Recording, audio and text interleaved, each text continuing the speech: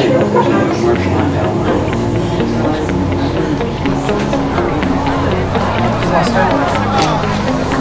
Hi, Connor. Did you read through all of that, guys? Hi. Pretty good. Not every page. What discipline are you doing? I can't make it clear. This is their regular business. Do you think he's upset about that one? Okay. So I updated the website. I would put it in a different way. He sends me a message this afternoon. He goes, so what would you like to make yourself for dinner tonight? Nice. Yeah, this looks a lot nicer. Who was responsible? Don't know, it was like that when we came in. Isn't that awesome? Yeah. It's like you could see everybody can see everybody's face and their voices. So if all three boards are in attendance, I we know it's tough. still have a problem. And you can't do upstairs. Well, because it's not handicap accessible. We've looked into it for years, from having just a separate elevator for the store. What about a stair chair? The outside of the building. It wasn't a good design. A stair chair would work. Yeah, minimally. Yeah, because it's slow. Oh, yeah. How many would there be? You know, 5, 2, and 9. Not like in the older days when we're the older generation now. But the discussion that was, about what to do with this, part of it was to use that. But it would have been, the elevator would be not inside this building. Yeah.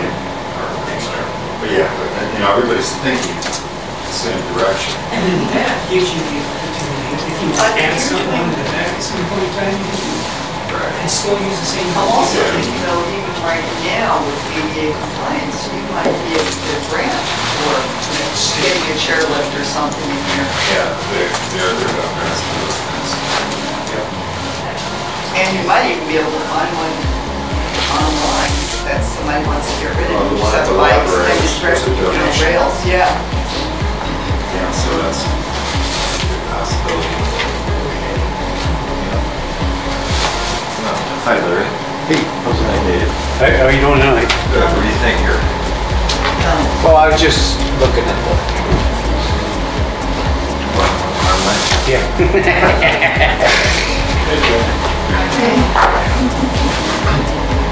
Oh, I was just looking at, I didn't know if there's any commercial on down there. Flustered. Hi, Connor. Hi, Did you read through all of that, guys? Hi. Email? Pretty good. Not every page. What discipline are you doing? I can't make it clear. This is their regular business. Well, he can't. Do you think he's upset about that one? Okay. He can't make you dinner? So I updated the website. I would put it in a different way. He sends me a message.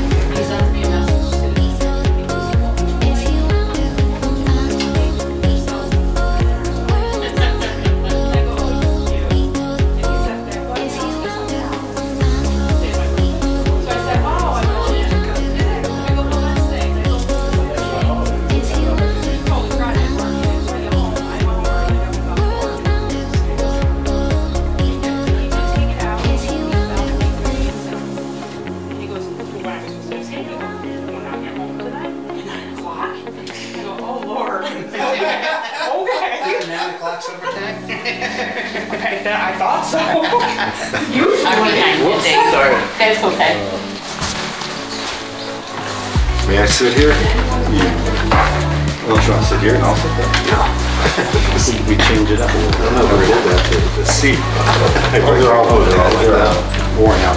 These were inferior Naugahyde. Oh, yeah.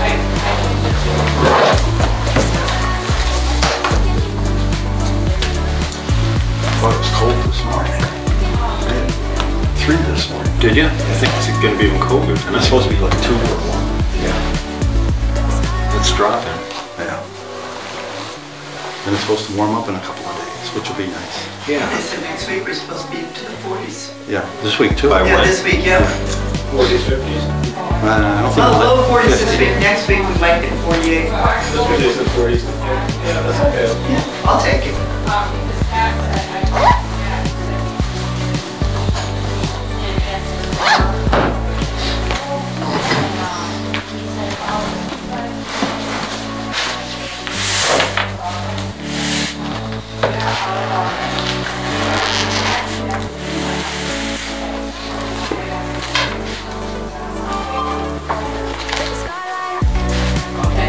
Have you noticed we have a lot of meetings on holidays?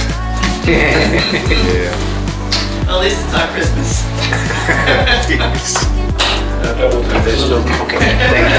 Yeah. And Dr. Marriott said to give you his key. Now, how did he reach out to you? Or? No, I called him today Okay, to tell him I had a key for him. okay, thank you. Yeah, we just talked about it this afternoon, and I said Yeah. I would take responsibility, but you did. Yeah. Thank you. And I saw Mr. Schmidt at the post office the other day. And this is Carl, so Carl comes today.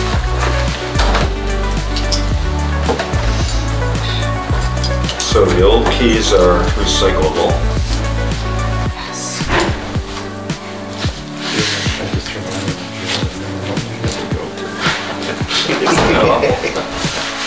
Actually, Looks nice, doesn't it? I would say I probably know what about where these keys go to. I need a. No, I was, Larry just forwarded it to me. This is, I can't read, but I'm not sure. Thanks, Carl. But it's similar. It's very similar, so I think. Oh, you're fine. Front door, because of my back. Remind me of the old things you used to play in gym on grass soccer. Oh, yes. On the little scooter. That's what it feels like. Did you see that email I sent out with that sound system? Yes. Yeah. That works really, really well for me. So where did you do it? I've been doing it we do a dinner theater a couple times a year over in Canastota. And what I use is over-the-ear mic, so the actors actually have the mic right on their faces. And I do it wirelessly, and then I use the restaurant sound system and the two speakers to basically reinforce the sound for the audience.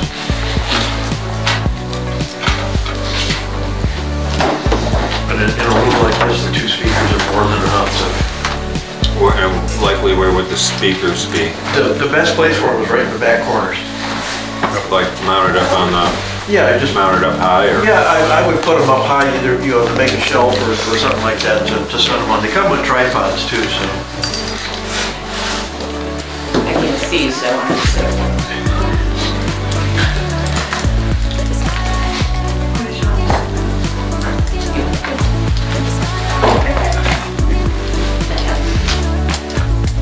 I don't know if Pete Jr. is coming tonight or not. I sent him an email to see if he was, but no heard back, so. Why saw you canceled the planning board meeting? Yeah.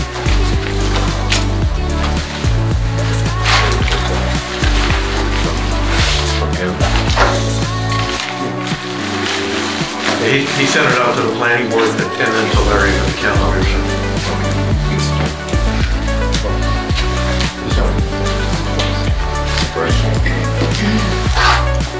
Did have a meeting at the library?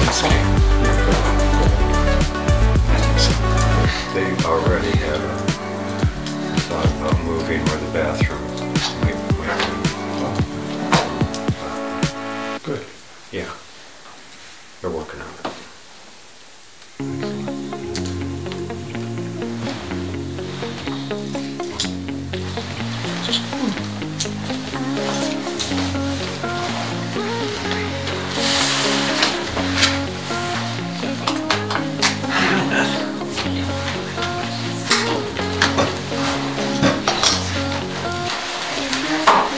How you doing?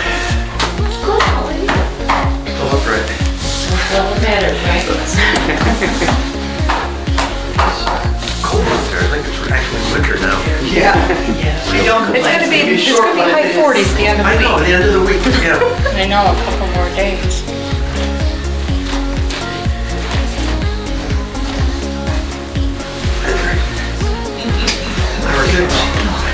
That's nice. Doing well, thank you. How about yourself? Is that a gummy bear?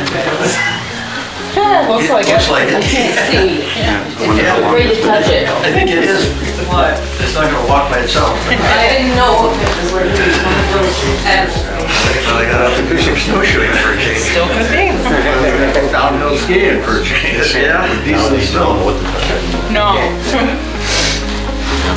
Wonder how it got. Get down here. I heard about it. She can't help herself. Not a fan of gummy bears. That's nice. Around 4 o'clock. It's all not. Down over it's sitting down in your bow. For that, so. And that might be. Oops. Good evening, everyone. 40-something on Saturday. Thanks, Ryan, for the flag. I pledge allegiance to the flag of the United States of America and to the republic for which it stands, one nation, under God, indivisible, with liberty and justice for all.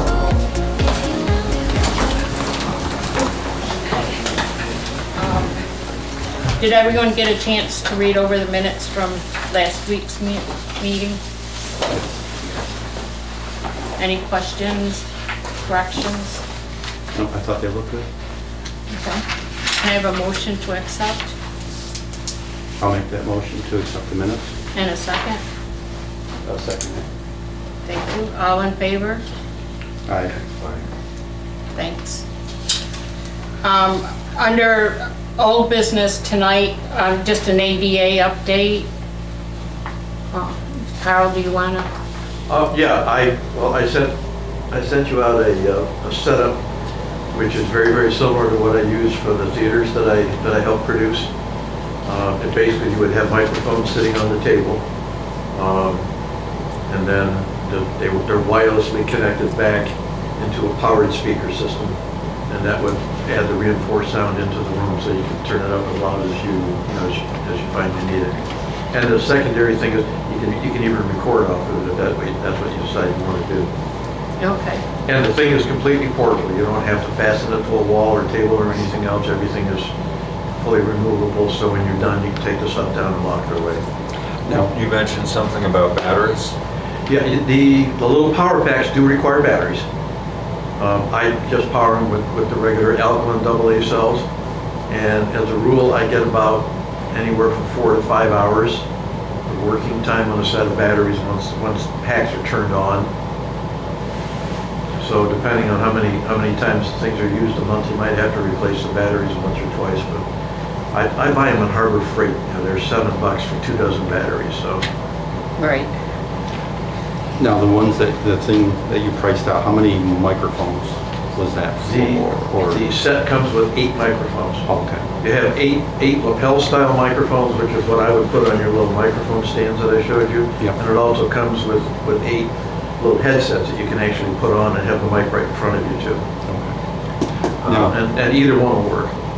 Now, when someone's speaking to near the back of the room, like John Heath or Tug Hill guy, when he's in the back of the room and he's speaking, will that work? It won't work with that. You'd have to be within, say 3 or 4 feet of the mics to get picked up and amplified. I do use an auxiliary setup that has a couple of just hand mics. And you could add that to the system so that if somebody wants to speak and you want to put them on the microphone, you just hand them one and you just tie the same thing into the other system. Well, if you have 8 with that setup, we could always hand them one. Yeah. To John or. Yeah, you can have the little portable packs with the lapel mic, and you just hand it to them and they can talk right into it and be heard. Because with the sensitivity of those microphones, would you really need to have that, like in a setup like this, would you need more than one per table, or should each those particular systems are actually set up to have it within about a foot or so of a person. Okay. You can easily crank up the sensitivity. I've had them up so that I can pick up somebody 8 or 9 feet away, but you probably want one in front of each seated position just to be sure. Now you said you can also record. You can take the output from the receiver, and that normally goes into the amplified speakers, and you can tap off those speakers and record off of that too, so you can have an audio recording of it. So you'd have to have a device to record. You'd have to have a separate Okay, audio. it's not gonna, recording it doesn't have device, backup on yeah. it. It doesn't have the recorder built into it. Okay. Did the emails have the cost or what? Yes. And Yes, the I have company the and approximate, that? I think it was about $750 for the whole setup. Right. Okay, Purchasing it online. Yeah, I mean, I just bought my setup off of Amazon. It was the fastest, cheapest way to go. okay. I don't know if you have an upper limit where you need two sets of cost proposals on it. Well, I checked that, and only if it's over $1,000, you have to get a couple of quotes. Yeah. So you wouldn't need anything else. If you're buying off of Amazon, that's probably the cheapest. You wouldn't be able to buy it in the store around here. No. No. Okay. So do we want further discussion? Should we go ahead and order? Make a motion Well, to? it sounds like a good system if you've used it Okay, before. right. If, I'll tell you what, if you want, if you want to wait and see how well they work, I can bring my system down and set it up for you. The only thing I don't have is clips for the table, but I can bring it down and set up mics for you so you can see how it works and get a feel for it if you want to wait. Why don't we try that at the next meeting? I'll bring it down and demo for you. Yeah, that'd be Demo great. Demo for you. Yeah, that way we won't be wasting. There's a hand up, I don't know. This is just money saving. I was just curious, is there any type of grant that, since it's like a disability type of thing? Don't know. Just curious if the county might help? There might be a grant, but chances are it would take much longer to process a Yeah, grant get than that to done, yeah. purchase it. Usually grants are 6 months out or better for that. Make a suggestion also, pull the, gosh, I just lost the name of it. It's the organization at 670 Catherine Street Trade. Triad? Yeah. Yeah. Technical rehabilitative adaptive equipment. Sometimes they get equipment donated, so they might have something Okay. like that. And we could use it as a test to see. 292. I have their Okay. information. Yeah. I'll bring mine down and Yeah. you can see what it looks like and see how it works. Thank you, Carl. Okay, any other questions for Carl? Okay. Any other old business? No, okay. Under new business, we're appointing Dr. Wilbert to the Assessment Review Board to take the position that was left vacant on it. Yeah, I'll make that motion. I'll second. Any discussion? Pay raise, pay raise. Okay. Ask him. All in favor? I do get paid. A term for that? I know. Is there a term for that? Yeah, right, it's to fill the vacancy, and that term expires October 1st, Yeah, Phil. 2024. Normally, they're a 5-year term, so this fall, we'll have to either reappoint him or find someone else. What's that? Phil gets done in the fall? Yeah. You mean I'm done in the fall? You could be. At the end of October, this term will be okay. That's all the new business I had tonight, so we can, Did you want me to let Steve Hunter know that we filled the vacancy? Because I know he brought it up at the last meeting. oh yeah, if you want to, or Sure. I can, yeah, Oh, thank you. You let me, if you want to do it? No, you're Unless fine, somebody- go Oh. ahead. Thanks.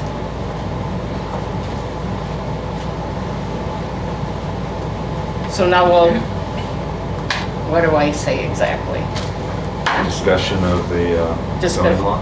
Okay, well, going into a work session for discussion, further discussion on the zoning law. Before we do that, could I just do one thing to get it out of the way?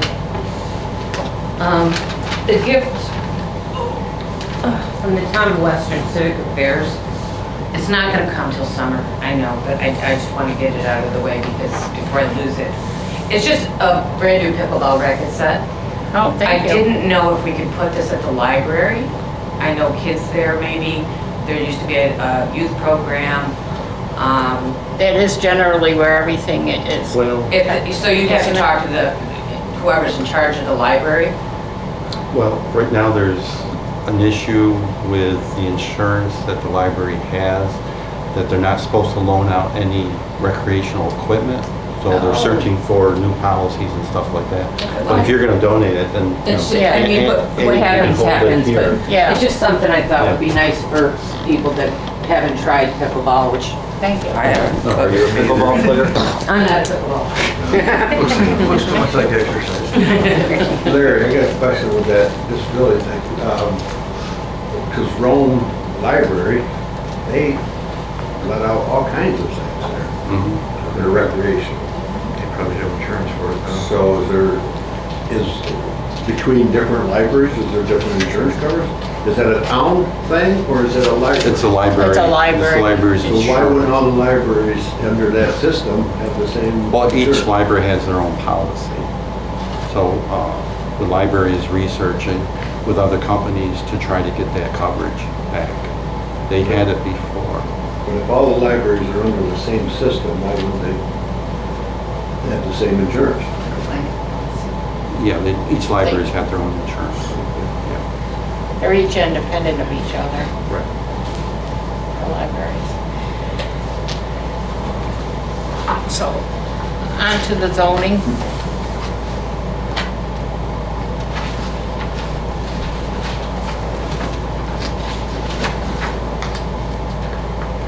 I don't, where we want to start. I kind of forgot where we left off.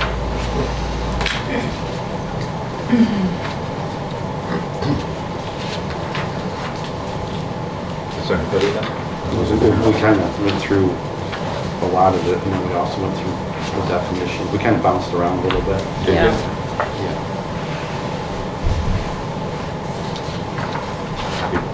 Did you talk about the commercial overlay? Not in much detail, no, not the questions that we had.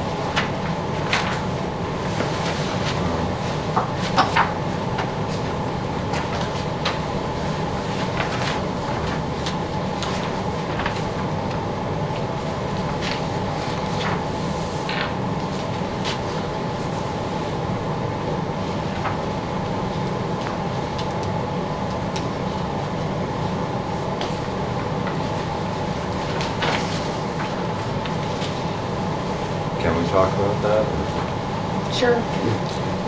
Okay.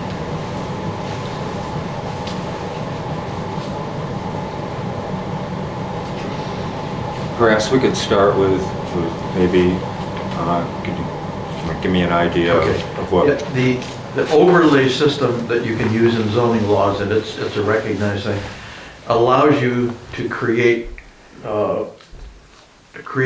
basically what turns out to be special uses that are not specifically defined within a particular zone. So, you know, similar to what with the fire department, you created a public service zone, and it's an overlay that sits on the RA district that it sits in right now. What it allows you to do is designate a specific area within a zone and allow additional uses that are not normally permitted within that zone. So in the case of the commercial overlay, which basically lies along 46, basically from Dopp Hill Road up to Northwestern. Or Dixon Road. Or Dix Road, rather, yeah, Dixon Road. Basically, you have a band along 46, where even if it's not within a particular zone, you can allow commercial uses within that zone. Requires action by the Zoning Board of Appeals to grant a special use permit. They can refer it to the planning board if they think, you know, the planning board ought to look at it and make some recommendations or whatever. By their choice, by your choice, or the ZBA's choice. Right, but ultimately, it ultimately now resides with the ZBA to approve or disapprove that particular use. Okay. The same thing happens across the North Shore of Lake Delta along the county route there. So those are the two places where we've designated that as an overlay.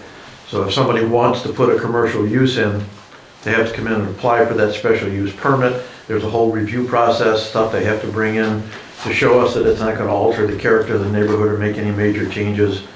And like a variance, the adjoining property owners would be notified. Right. Okay. Yeah, well, and, you know, any special use permit requires a public hearing. So we would automatically hold a public hearing, everybody would be notified of that, they'd have a chance to, you know, voice an opinion one way or the other. The difference is, the standards for it are much less than a variance. Right now, to get a use variance, is about that far from impossible, because the standards that are dictated in the state law make it extremely difficult. Yeah. Well, the hardest one in there is to prove that you can't, what they call a reasonable return on the property. Not the business they want to put in, not the use they want to make of it, but the property itself can have no reasonable return without that use. Right. And it has proven in a couple of court cases where variances that were granted were tossed out because you just can't prove it. It's almost impossible to prove it. And there is one other overlay in there. If you look through the thing, we also have a planned development overlay that's restricted to residential uses. And what that permits you to do is go in and reduce the amount of area that's required for individual residents when taken into consideration with a larger area. So it would be used in conjunction with a subdivision. Clustering. Right. Right. Yeah, clustering would be a typical use, yeah. We've talked about that like, I think 35 years ago. And a lot of this has been in the works for about that long. Just about that long, And this is really impressive, and the volume of work that the boards did to arrive at this point, thank you. It's not easy. Having been on the planning board, I mean, everything gets turned over, discussed from every aspect before it gets to this point. And so I want to make it clear that I'm not going to be shooting from the hip, but I do have a couple of questions about things that I've known a little bit about through the years. If I go to the map, one of them is, I think when the highway went through around Main Street, I think the DOT said no drives off the new highway. Yeah. And so that's pretty much from the south end of Main Street to the north end of Main Street. I know Woods Valley was not allowed to do that for a long, long time, and they recently were able to, and I believe it had something to do with a culvert that accessed farmlands. Yeah, probably. At one time. So, Well, he just had to get it designed and go in front of, he had to have it all engineered and go in front of a process with the state, and then they approved it. And access onto the state highways, it's more of a building permit issue than it is a zoning issue. So, I mean, if somebody came on, let's say on the backside of Westernville here up to 46, and they say, I want to put in and I want to go in that commercial overlay zone, and I want to put in a little ice cream stand. And they would have to come in front of us, and the first thing we would ask them is, do you have permission from the state to actually put access onto 46?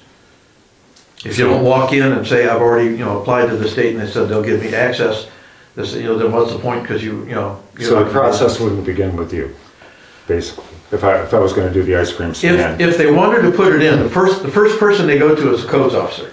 Mm-hmm. And the codes officer would look at it from a zoning standpoint, and he would say, okay, that's in the commercial overlay district. He would then refer them to the ZBA. They would come in front of us. We would tell, these are all the conditions that you have to be able to meet before we're going to grant you this permit. And one of them includes whether or not you're going to get 239M, which is the county and state approval, in order to do that. And so what Scott would do would take that, he would submit it as a 239M. They would come back and say, okay, we'll approve that access to the highway. We won't approve the access to the highway. And that'll just kind of kill it right there. So it's a coordinated process. Mm-hmm. So we would look at it and make sure that there was something done on it before we would even consider making a ruling on it. If they came in and the state said, sure, you can have the driveway, and they could meet all of the other requirements, like putting a septic system where they're going to get water from and stuff, we would look at that. We would look at what it's going to do within the hamlet area, because that's where that backs up to, and say, okay, is this going to change the character of Westernville? And unless they, if they come in and show us architecturally, yeah, we're going to kind of match the older buildings and keep it in that same vein, then we may ask, planning board, what do you think? Do you have any recommendations? They would come back to us, and ultimately we would then vote yea or nay as to whether they get the zoning permit. After that, they got to come in with all the plans, all of the engineered everything, and get it past the codes officer before they even get a building permit. Okay, we have two different permits now. There's a zoning permit that says, yes, you comply with zoning. And then there's a building permit that says, here's how you're gonna comply with the uniform building code, fire codes, and everything else. Okay. So we've separated those two out. All right. And another thing is the canal. Some places still intact, some places it's obliterated. But I do believe that I don't know who has control. The Canal Corporation apparently doesn't have control any longer. I think State Parks and Recreation actually controls the right-of-way now. And I've even heard that it went from them to the New York Power Authority. So who knows? But one of the things with the canal, the North Country Trail system, you familiar with that at all? Yeah. So that's been in the works. I think they started the concept in like 1973. In 1980, they actually started the trail. The trail goes from North Dakota to at least Vermont, maybe to Maine. 4,800 miles of trail. And a lot of it has been completed. And so it goes along the Erie Canal to Rome, and then Rome has a trail system now that goes all the way to the dam. Yep. And then it is going to go from the dam eventually to Boonville. They have completed some trails that, believe it or not, are up here on Clark Hill. Really? Yep. They did that recently in the past year. And it's kind of vague how they're going to get from the canal up here, but the trail does go all the way down to Pixley Falls. So this trail is going to go through the middle of Westernville, or the town of Western. When they have no other choice, they'll use the road, not favored at all. So if they could be on the canal, which is what they've done most of the way to get to the dam, that would be the preference. And so the canal is, well, probably some of it's inside the overlay. Yeah. And some of it's inside the LC. So I just, I think that it's important to consider that with this plan. It's been discussed, well, I think that LC, it explains this corridor. It's been evaluated by, I think the Tug Hill Commission did one or something, scenic area. And so, you know, if you're on the highway looking that way, that's the scene. And if you had much development on that side of the highway, you're cutting down on the scenic value. I would see that as two issues. Number one would be, what is the zoning permit? What does the zoning allow?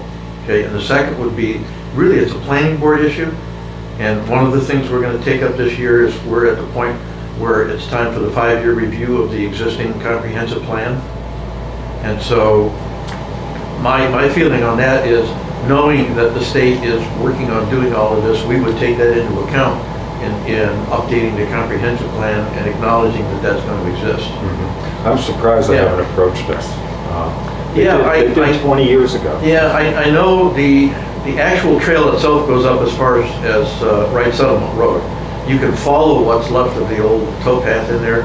I would never do that on a bicycle again. I did it once. But yeah, I know it's going to come up as far as the fish hatchery. I haven't figured out exactly where they're going to end up with the dam, but I know they're going along that side of the road. Well, it's the canal to the fish hatchery, and then it's also the canal. The canal is on the west side of the river. Right. And so it's that, and the trail is done. I've walked it. Oh, all the way to the dam. Okay. Yeah, they've had that actually done for quite a while. They don't advertise much about it. Yeah, I haven't seen that part of it. So is that federal, Lenny? What? Is that federal? That's state. Is it state by state? I'm not sure. They could go. Oh, the trail itself is website. National Park Service is sponsoring that. I think is the underlying agency, or Department of the Interior, one of those sponsoring the overall trail thing. But as far as our section, that's New York State. North Country Trail. They've got a North website. Country Trail is the name? Yes. Yeah. Thank you. Yeah. Okay, so that, and then of course there's also a migration area, the north end, connecting Tug Hill to the Adirondacks. I don't know exactly what they call the border on that, but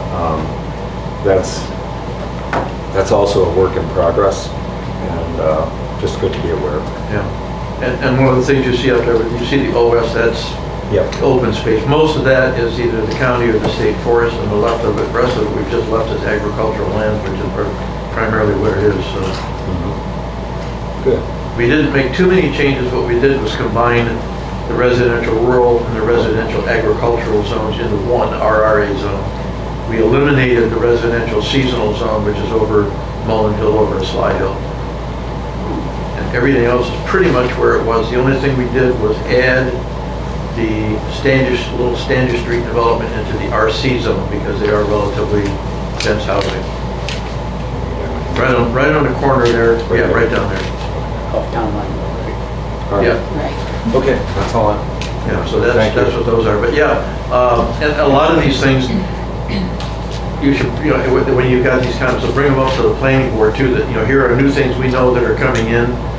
So we'll take notice of those things and start looking at the comprehensive plan and seeing what needs to be built in there.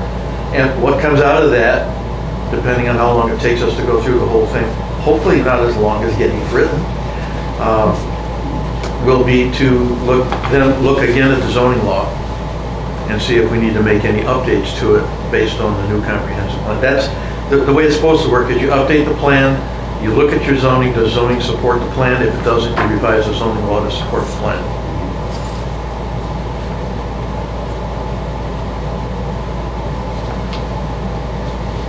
Excellent.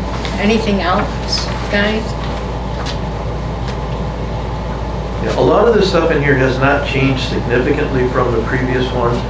We did update, we added a lot more definitions. If you look through that section, you'll find probably 5 times as many definitions as in the old one because there were so many references in the law that didn't have a definition that when it comes in front of the ZBA, we were kind of hamstrung because we can't make something more restrictive than the law already is.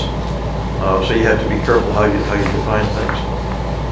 We did kind of expand and kind of enforce things like basically the LC zones, which are basically the flood zones. And we've referenced the FEMA flood maps for the Mohawk Valley, or for the Mohawk River area. And then for the rest of them, I think we're 50 feet of either side of the east branch of the river and the Lansing Kill where it comes through. And that's basically to protect those particular areas. Basically floodplain. Right.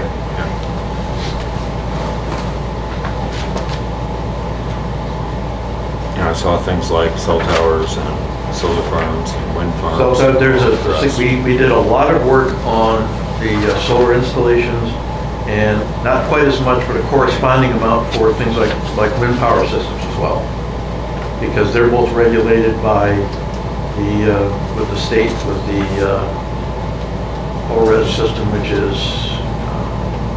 it's basically the siting requirements where above a certain power production capability, the state basically takes over the permit process. And what we've done in here is essentially adopt the uniform solar permitting code, which I think is also part of the law you guys passed that enabled the existing building codes as well. That was the enforcement capability you gave to Scott. Right to farm. Is there anything? What we discovered, especially with talking with Tug Hill, is state ag law can basically override anything in here where it's an ag or within an ag district. They just walk in and say it doesn't apply. These guys can do this. And like in the RRA district, which is basically encompasses all the agricultural area, now regular farming is a standard permit. What we did put into the solar one, part of our criteria when we do a special permit review for it, is whether or not they've considered not using prime farmland.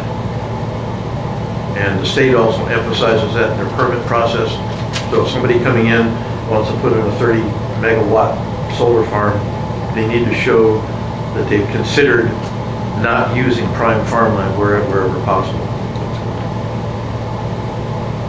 So what we've done is we've sort of incorporated a lot of the state requirements just to make sure that we've emphasized that. And the reason we do that Because we didn't say anything about it, they can walk in and just run roughshod over the town. So as long as we have it written into the law and have the standards in there, they have to at least take those into account before they can grant a permit.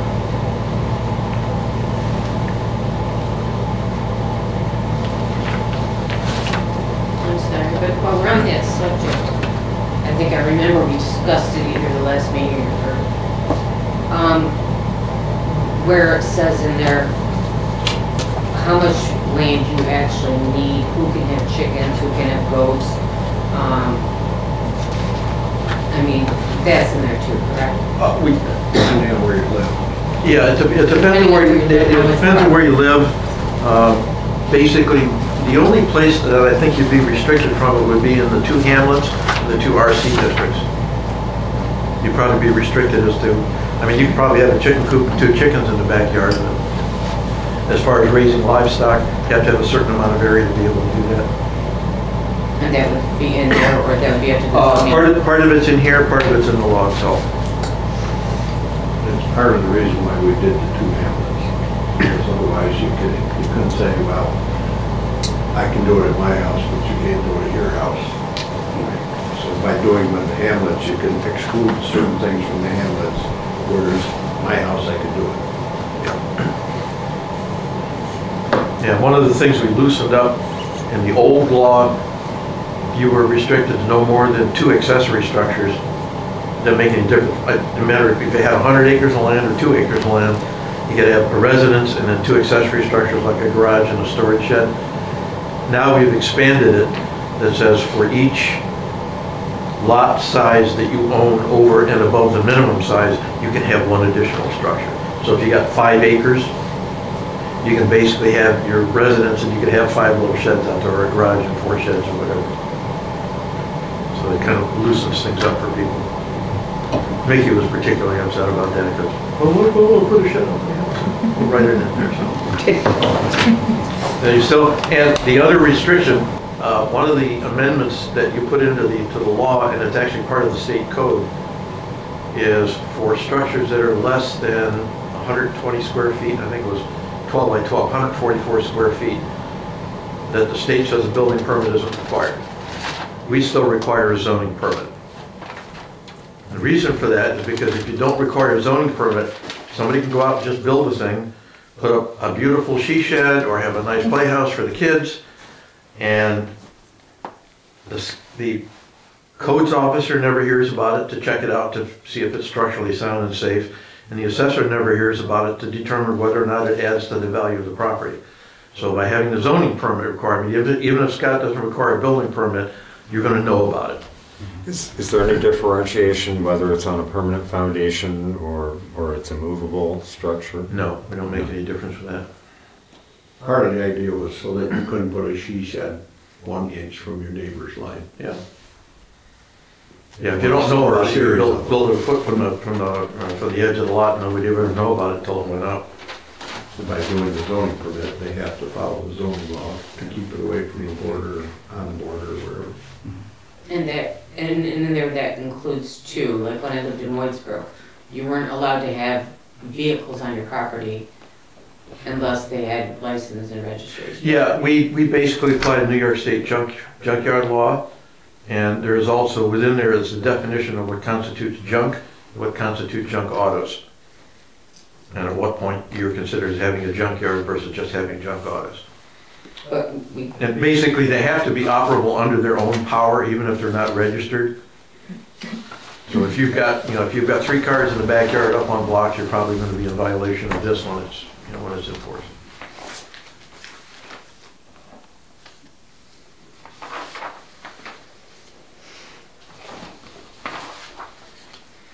Now, the thing that's not in here that you guys passed as a separate law is the unsafe structures law.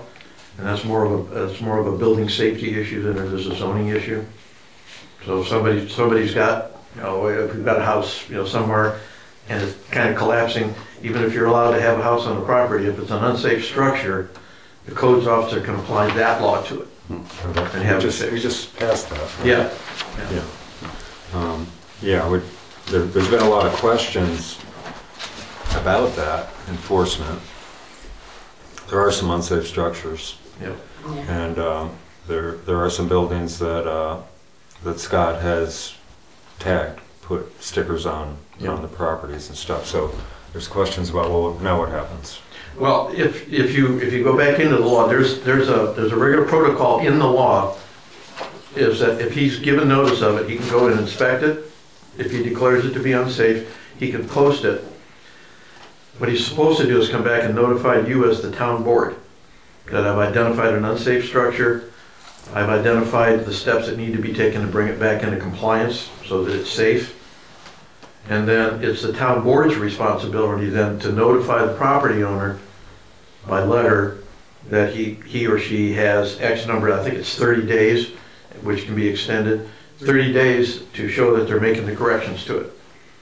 If not, then the town board can actually take action to demolish the building and then build a project, put a lien on the property to cover the cost of doing that. So it gives you more power than you currently have right now, or currently had before that. Prior to that, Scott could post the building and say, you can't live in it. That'd be it, the building could stay. Now you actually have the authority to have that building demolished if the owner doesn't do it or fix it up.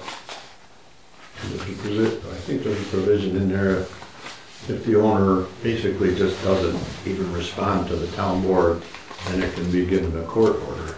Yeah. Right? You can go to court. You can get a court order to do it. Become criminal, right? I would have to pull it up and look at it again. I think the way it's written right now, and we use the model law that we got from Tug Hill for it, I think if you don't do it, it becomes a misdemeanor. Contempt of court kind of thing. Well, it could be that too, if they disobey the court order. So it has more teeth in it than we had before. If you follow it. Yeah, I mean, it's like any other law, you have to enforce it for it to have any teeth, so.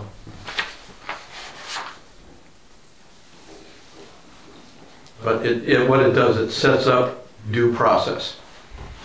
So, it's like the hazard is identified, the owner is notified of the hazard, given an order to correct it so they have time to actually accomplish it.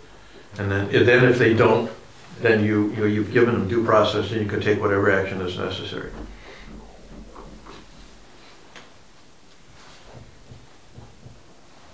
But that's totally separate from the zoning law itself, so.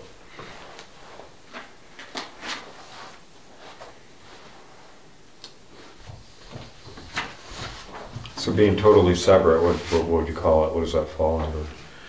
It actually becomes a local law. Town law. It's enforceable by the codes officer and by the town board. Okay. So even if the property would comply under the zoning law, if it's unsafe, that second law applies. And Tug Hill advised us not to combine we were going to combine the two into one. They said, no, have a separate law for the unsafe structures. So that's why we wrote that up for you. And the other one that we've started working on, I don't think we've actually presented it to you, there's also a nuisance properties law. We got the model from the Department of State on that. And that allows you to set certain standards within the individual zones within the town. So you could put a standard in place, let's say for Westernville and Northwestern, that says, you can't have your grass any higher than 4 inches, you can't have noxious weeds, you have to keep the trash out of the thing. You can put that in there and that's an enforceable law. And then if you're worried about, well, what about somebody up on Webster Hill? So don't enforce it in the RRA district or put much looser standards. You can apply different standards to each zone within the town once you've got those zones set up. So that way the laws can reference each other without actually being the same law. So it would be unsafe structure we already got. Yep. This would be nuisance. Then you have nuisance properties. Nuisance properties. And you're working on that. Yeah. And that would be the same thing. It'll be a local law. It'd be another local law, same thing.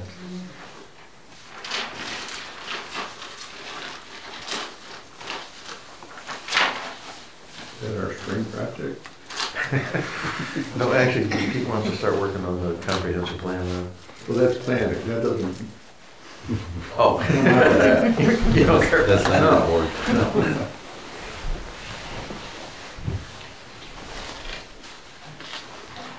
Anything else? On the solar farms and that, I see you got a section on decommission them, but when they put them in, are they required to bond to pay for that if they don't clean it up, or is there anything like that? Yes. Okay. Yeah, that's what's written into here. They have to post a bond. Then the town holds the bond? The town holds the bond, and the bond has to survive a change of ownership. So they can't sell it and say, well, we don't own it anymore, we're not under the, no, bond goes with the solar farm itself. And I think we've given you the right every 5 years to make sure that it's still covers the cost. And that's been pretty much upheld in most places. In fact, I think even the larger ones, that they have no problem with that, making sure that the cost of getting them out is covered.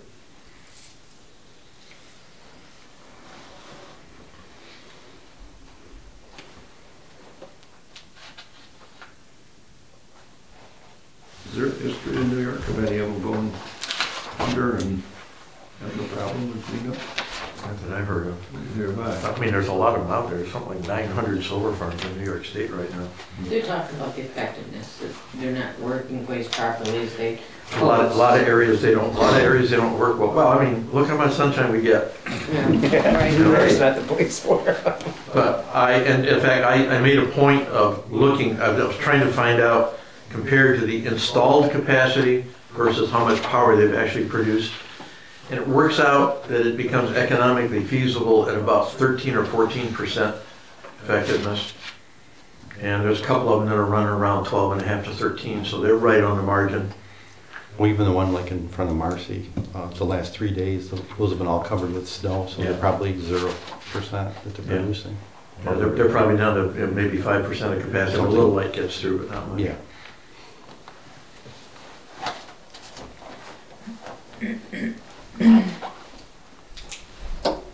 Anything else? Dave, anything else? Nothing. No car. Once again, a very, very impressive amount of work. Yeah, I think you have I don't know if that's a copy of the map, of the large Yeah. map, or is that the one that has all of the dimensional requirements on it? We basically kept most of what we had. One of the things, There's the map, so. one of the comments from, I believe, the county, when they reviewed it, they said something about being able to help with mapping, like maybe matching. Yeah, The in fact, descriptions I of- want to go talk to them now. Tug Hill produced the one that's up on the wall. Uh-huh. They used the New York State approved graphical information system for that. I think there may be better backgrounds you can put on the map or whatever.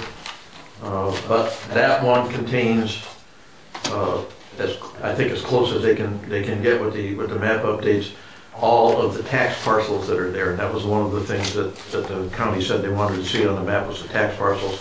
Because that way somebody with a parcel can identify what zone they happen to lie in. And the two little inserts there are the same thing. Those actually came from the county, but they do show the tax parcels as well, so people can identify where they sit.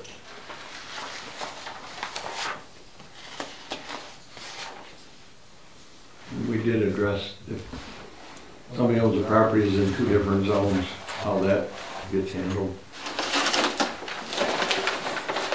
Yeah, It could be a bone of contention. if their property crosses the boundary between 2 different zones, there's actually a protocol that the courts have outlined. If your residence lies primarily you apply the least restrictions based on the 2 zones.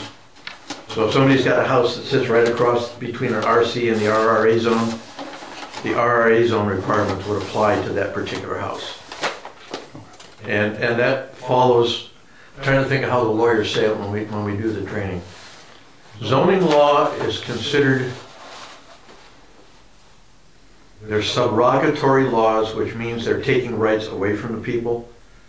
And the state courts have always decided you cannot be more restrictive than is necessary. So one of the things they teach you, if there's an ambiguity in the law, and we've tried to remove them all, you always decide in favor of the property owner, not in favor of the town. So you can't be more restrictive than the restrictions that are already applied. In other words, if they come in front of the ZBA, we cannot decide we want to be more restrictive than what the law says. That would get tossed out of court in about 2 seconds. Now this, I made another copy. These are basically the dimensional requirements, the setbacks, and the road frontages and stuff. So you'll have a copy of that too. That would be one of the appendices for the law. That probably did not change a great deal. Very little. Right. Very little. We added a few things in there because the previous one, if you looked at the different zones, they would list this, and this, and then say, et cetera. Which basically is like leaving the barn doors open and, you know, the cattle will wander out wherever they want. So pretty much if a use is defined, it's in that chart.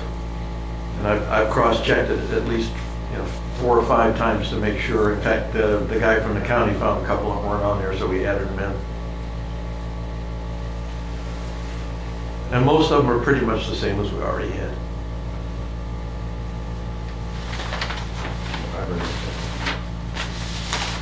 Yeah, there's a copy of that on the website too. So. Did you want to send it?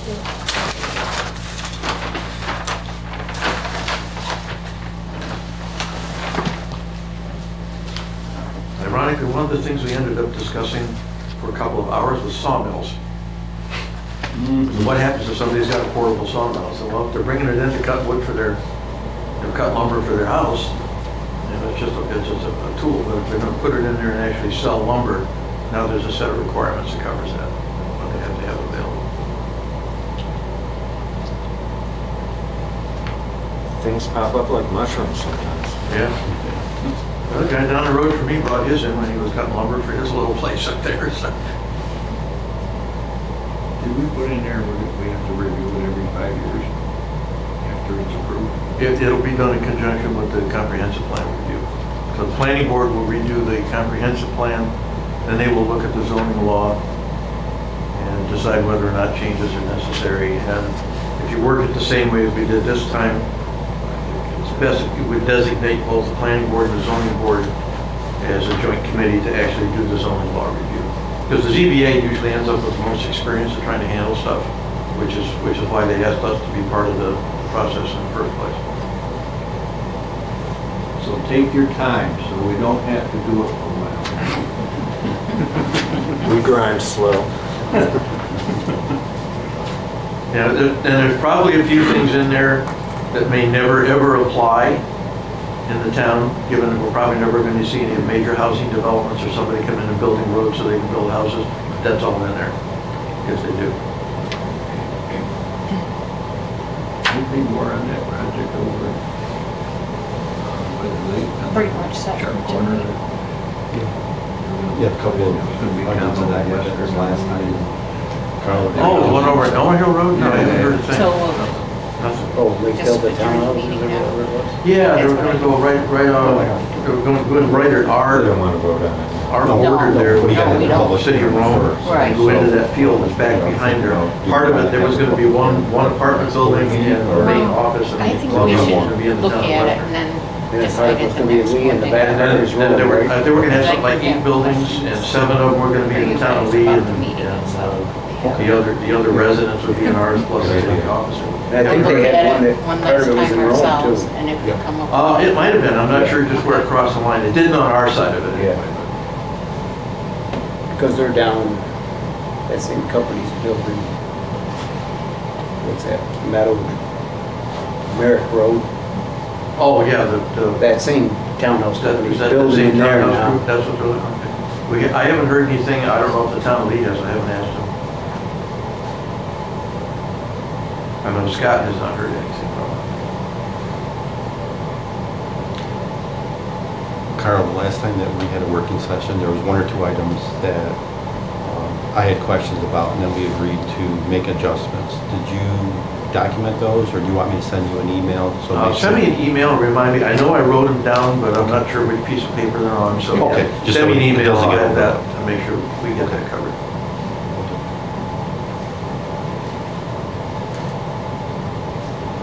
You're all set, Dave? Yep, I just read. Awesome. The other thing, we did not decide, we left it to the town board, because that's, you guys usually do it by resolution, as to what the fee for a zoning permit is going to be. Yeah, we got, Right now, we charge 25 bucks if they come in for an appeal, but I don't know. But now you've got, Scott's talking about all the different building permits, and then the zoning permit is separate from that, so you may want to just charge 25 for the initial permit. right. And then, Larry did some research, reaching out to other towns, and that's going to be very helpful. Yeah. About their scale. And then we have Scott's proposal. So yeah, we'll mull that over. Yeah, that's up to you guys to set the fees on it. Okay. Well, thank you, everyone. A motion to adjourn? Or do I have to call it back in? We're just in the Motion to meeting. adjourn, yeah. Can I have a motion to adjourn then? I'll make that motion. Second? Okay, are you going to want to meet again for any discussions, or? I think we're gonna We're gonna review it each individually and then make sure, we're not, at this point, I don't think so, but. Well, the zoning board would meet next Monday if you Right. want to have a working session, then we don't have much business to accomplish, so. Okay. If you want to do that next week, just put it on the calendar and let me know. The tentative plan, like Dan said, is that we're going to review it at the next board meeting. We'll see if we need another working session, or then at that time we may say no, we're going to have a public hearing. For the next step, the public hearing. If I have a question for you, the best way to contact you would be... Send me an email. Email, okay. Say that. I just learned how. And copy Pete on it too. I mean, copy Pete Jr. on it, because especially he's the chairman, so. Now, he uses Claudia's email address? I think he uses Delta Glen Maple at email.com I've got or some something like things. that. But he also uses Claudia's email too, so either one will get to him. They put up our, she notify us of email this.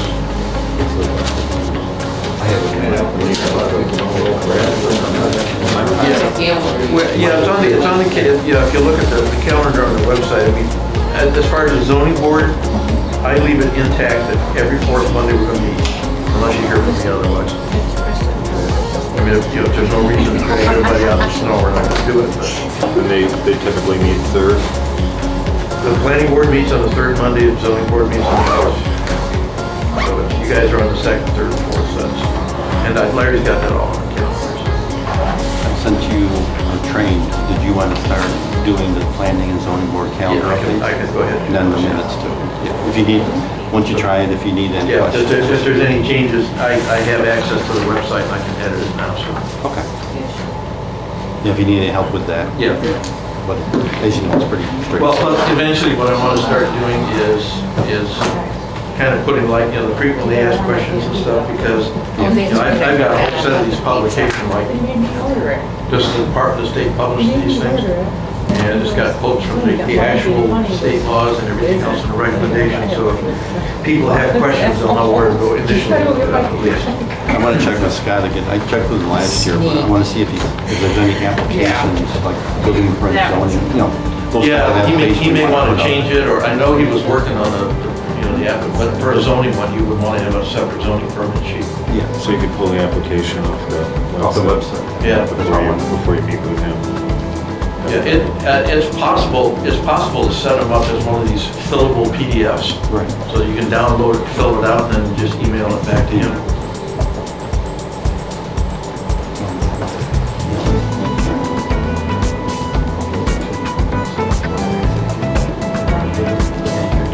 We need for office hours, but they still have it. That's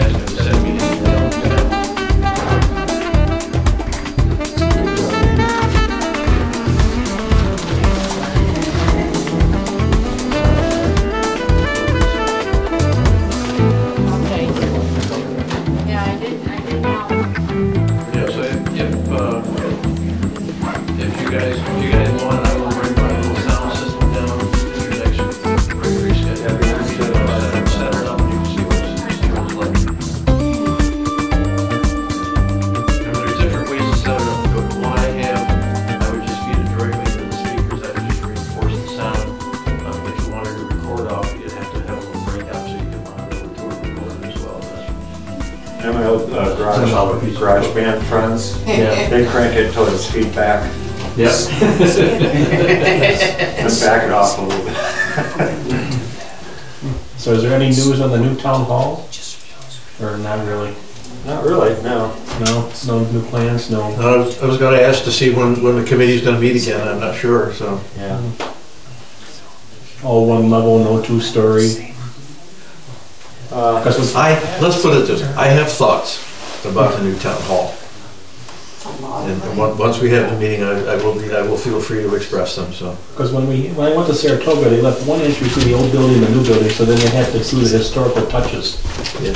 Well, the plan that they got from the architectural firm incorporated this building and then the new one in the back. The new one in the back was, I think was two-story, and there was a two-story, almost like a walkway in between the two things. But it's a really, really expensive way to go. Because there's a lot of work that has to be done in this building if you're going to continue to use it for public access, especially upstairs. And that one and come up to this one? What they were talking about is in the little section that couples the two buildings, they would have all those little people mover things that, runs at about a furlong per fortnight to get you from one floor to the other. Thank you. And if you've ever ridden one of those things, and you were going to have a meeting upstairs and there were 35 people who wanted to get upstairs with it, you'd have to start a half an hour ahead of time. Take care. See ya. I'm not convinced that that's a smart way to do it. I think the smarter, in my opinion, the smarter thing, new building over there. Restore this one as a historical structure. Yeah, much cheaper. Make everything one level? Single floor, 5,000. I have conceptual plans that I. Radiant floor heat? Radiant floor heat, geothermal heating. Where are they gonna run the lines for geothermal? Or can you run it right down to the... Are you kidding me? You just go out there and dig down about 6 feet, lay the pipes in there, you're gonna get all the heat you need out of that. I've got them, and you don't. A friend of mine's got a system. But you gotta have force out of there. Yeah. Well, you can do a heat pump and water exchange too, the newer ones. Right, but if you do it indoor heating, then you lose the benefit of the summertime cooling. Yeah. You gotta have force there. So, just a silly question, why haven't we written the grants to restore this building since it is a National Historic Landmark? I don't know. We had talked about that, and I had looked up on some of the websites to find out what kind of grants are available, and they're out there. Each year they open up some money that's available for it, but you have to have a pretty good plan already in place to what you want to do with it. So there was consideration with incorporating this with an additional structure for the town hall, with a separate building, and then restore this one as as the historic structure. So before you're going to apply for it, you have to make up your mind what you want to do. What do you want to do if they don't restore it? If they don't restore it, it's going to go to hell in a handbasket. Right, and that's what I'm questioning. Because it's not a landmark. There needs to be work done upstairs. For repairs and some insulation and stuff. And then you can go inside the roof structures and, right. And then you could re-insulate it. I mean, they did some of that work here with this, it has additional insulation on it. And you maintain the architectural integrity of it by doing that. And there's, I don't know what the size of the grants, the ones I was looking at were $50,000 to $100,000. Doesn't get a lot done, but if you do that 2 years in if you do it 2 years, if you do it 2 years in a row and get the same money for a couple of years, or if you can find one that'll give you $300,000 or $400,000, that's enough to put this thing in. I'm sure like you spoke to Pelosi's. Yeah, I mean, you can have to come in. Stuff, painting, sheetrock, and things like that. Yeah, I mean, that might be something they consider, but the board's going to have to decide that's what they want to do with it. But what's the thought of putting the library and the town hall as one level, one building, heat one building, then the other two buildings would be surplus? Yeah. Because there would be two different entities you don't have to deal with, two buildings you don't have to deal with. You put everything as one, everything is one level, then you have to deal with the... Yeah, you can do that, but in order to incorporate the library, you'd have to go up to something almost like 10,000 square feet. in order to get everything in there. And that dramatically increases the cost, where if you leave the library as is and then put in your new town hall. And like I said, they were just, my little CAD program stuff that I gave the committee to look at when we were doing it before. I've still got them, so. And besides, if we built a new town hall and combined the library with it, then we're going to have 2 buildings that are going to be empty, and what are we going to do? 2 empty buildings, then they still have to be maintained. Because they're both historical. Yeah. So if you're going to maintain it, you might just as well use it. Yeah. And this one, in my view, if you restore this back, I know you can take out these offices because you won't need them anymore. But you could turn this thing into a museum. There's a lot of historical stuff around the town you could bring in here and have it as a place where people can come in. I mean, you can still rent this room out if somebody wanted to come in and have a little meeting or a party, whatever, it's available. The biggest thing is to worry about, the biggest problem with upstairs is there's no handicap access. Well, like I said, you can get a stair chair. You can get a stair chair. That will go up that, because it's not a hard turn to make on there. It ain't cheap. But if you have a new town hall and you move the town justice out, you can put an elevator right in the corner. It doesn't have to be a big one, just enough to run 3 or 4 people up at a time. You could probably put an elevator right where the stairs are. Do anything with the vehicles there? Yeah, I mean, there's ways to do Because isn't there another set of stairs? Help them down. There's a small stairway in the back that that goes up behind the stairs. Tapped, but a little bit grand. But we're talking about millions of dollars, we're not talking $100,000 now.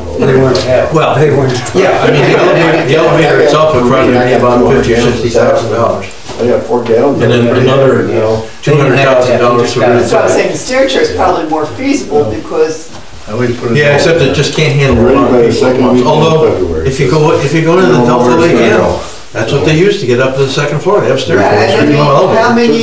Pretty good. Yeah, towards the end of the week, yeah. You know. Next week's supposed to be close to 6. If you got 5 people that need to use the stair chair, when we sit behind the table when we're voting, you see how many people in the town would actually have to use the Yeah. But even with the, I don't know what happened with the other building now. That building would have to come down too, right? What? The one over here. That house, I think it's condemned. They're already planning, I don't know if they've condemned it, but they're already planning on tearing it down. The biggest issue right now is they've got to do an asbestos removal on it. Oh, it's got some asbestos. Yeah, I think there's some with the heating system in there. At least I haven't been through the thing myself. That what Phil Spore said. Yeah, you got to do asbestos in it. So. And that's the same thing with the green building behind too. That's got problems. The green building. That little house over there, off the back of this property. Oh, I don't know what that one. But they haven't bought that or nothing. No, they did not. They didn't buy that one. We just go to the back end of the parking lot. Oh, I thought and it then was over there's like 4 3/4 acres over there. Goes back to the river. Goes down to the river, yeah. Right, back up to the river, yeah. And the nice thing over there, I mean, you put town hall in, you can expand, have a new park over there, whatever you want to do with it, and there's a lot of room for stuff like that there. Whether they will or not. I mean, we've got a park now. We've got nobody's using it. Yeah, and you got the pickleball courts and stuff. Look down here near the river. No one takes care of that anymore either. Yeah, it's dirty. It's people hanging out down there. I swear, I think they're doing drugs down there. I'm finding needles up on Gifford Hill.